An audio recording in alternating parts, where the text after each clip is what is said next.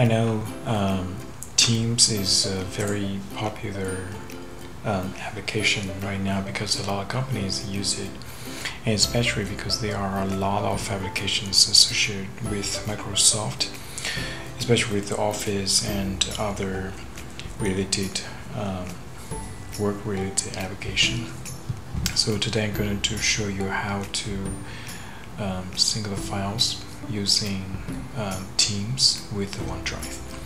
So the first thing is you want to open Teams, and then you'll have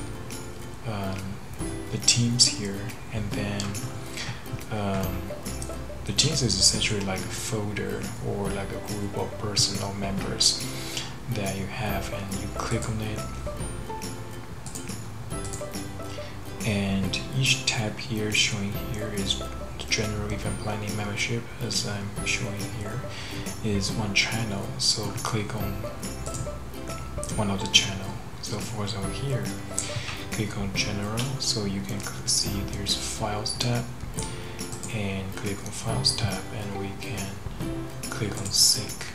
and then you're showing up one window saying getting ready to sync, and eventually the folder will be showing up in the